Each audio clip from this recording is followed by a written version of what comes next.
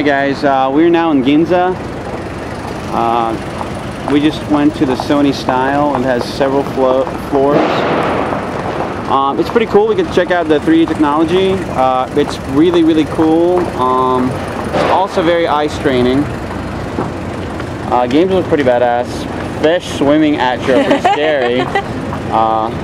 So it's pretty neat stuff. But hey Aaron, where did Darren said that the famous crosswalk, like multiple crosswalks? Is that this right here, or? This is one of them.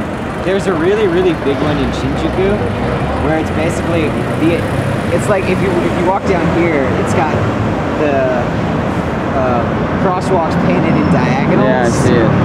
In Shinjuku, it's just the entire intersection painted with a crosswalk, and it's basically every like 5 minutes, all traffic stops, and about 30,000 people cross the street. Yeah, this is pretty awesome. That's during rush hour.